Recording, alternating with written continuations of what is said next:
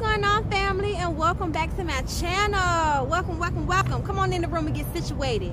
If you are new here, okay, this is your first time viewing me, welcome. I am Xave D. Morgan, holistic life and business coach, and what I do is I help children and adults break toxic chains so we can get to building generational wealth. Okay, and so it doesn't matter what any industry that you're in. It doesn't matter what type of trauma you have, adult or childhood trauma, whatever the case may be. If you want some support in that, you want a one-on-one advisor or a one-on-one life coach that can support you in your transformation, then book me down below in the description box. Okay, you can find all my information there to connect with me. All right. On today, I am bringing you the daily devotional. Okay, because God got some plans for us, and we need to keep motivated and inspired through His Word. Amen. And the prophets that He has to design new words. So I am outside today, so I apologize for any sounds you may hear in addition to my voice. It's Wednesday, and so what I do on Wednesdays is I focus on a lot of soul care and self-care. All right. I still come here and I still do my work or whatever the case may be, but it's heavy on to let me take care of Xave because I do a lot. You know, my hands is in a lot. I take care of a lot of people. I have a lot of people depending on me. So it's important that I maintain myself holistically. Right. So one day a week, and I encourage you to do the same. If it's hard for you to find one day a week out of the month, then choose a few days out of a month. Get you a weekend out of the month, okay? And you got children and everything like that, and you can't get away from the house, then I understand that. If you cannot, you know, start to look out and create some space for yourself, maybe you can pay a babysitter for a couple hours in a day because you can't take a whole weekend. Whatever that looks like for you, I encourage you to carve time out for you, because all those people that you're trying to be there for, and that's the reason why you ain't got no time, those people need you to make sure that you take care of yourself holistically, because you can't pour from an empty cup, fam. You can't. So we're going to get on with today's devotional, okay? And today's devotional is entitled The Dam, okay? The Dam. I just love my city. This is Richmond, Virginia, the city of downtown Richmond, Virginia behind me, you all. So if you're looking from anywhere else, this is what Richmond, downtown Richmond looks like. And drop below where you're at, okay? So, the dam. Oh, child, Lord.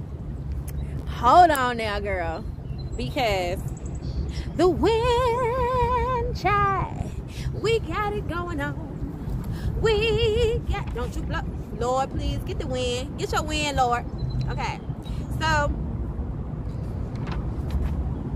Proverbs. We're still in Proverbs, family. Proverbs 17:14. Okay, so it says, Proverbs 17:14, it says, starting a quarrel is like breaching a dam. So drop the matter before a dispute breaks out. Okay, you gotta let it go. You gotta let it go. You understand what I'm saying? God said you gotta let it go. You gotta let the thing go. You understand me? I'm gonna read it again. Starting a quarrel is like breaching a dam. So drop the matter before a dispute breaks out, baby. Listen, Proverbs 17:14.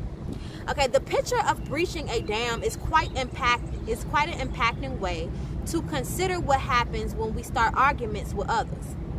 Often our small quarrels don't seem that offensive or harmful, but each small thing can contribute towards building layers of negative feelings, and that ultimately bursts when you keep trying to argue or defend your point of view. Okay, let it go, let it go.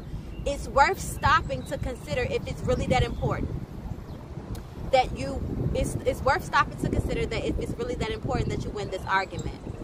The scriptures seem to think that it is better to let it go than to let a full dispute take place. Being a peacemaker isn't always easy, but if you give it some time, if you give it some long-term perspective, you may be able to see that it is better to lose an argument than to lose a friend. Okay? Listen, baby, because sometimes we got to have ourselves in a position, we got to be the bigger person, okay? Not all the time you want to be the bigger person, but sometimes that's the right recipe for your journey. Do you understand me? And you have to be in a position to let it go. You got to let it go, baby. Let it go. So let's pray.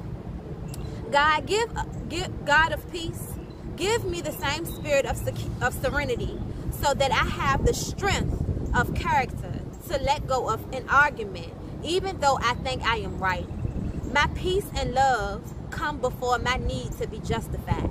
Come through, everybody, because listen, a long time ago when I had to regain my peace, I would fight you over it. I was like, I just got my peace back. It's my peace. You ain't gonna take from me. You ain't gonna come in here with all that crazy stuff, and you gonna stay over there with that.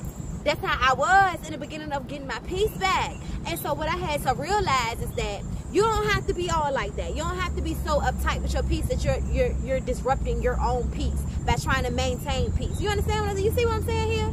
So sometimes it's just better to not say anything. Sometimes it's better to just be, you got it. Sometimes it is. Sometimes it's not worth you communicating any past what you done said, what you said. Sometimes it's not worth communicating past that point, because if the person was at a place where they'll be able to reciprocate your ideas and your consciousness way of thinking, then you probably wouldn't have had a dispute to begin with. You understand what I'm saying? So sometimes it is best to let it go. Sometimes the most powerful thing that you can do is be silent. Yeah.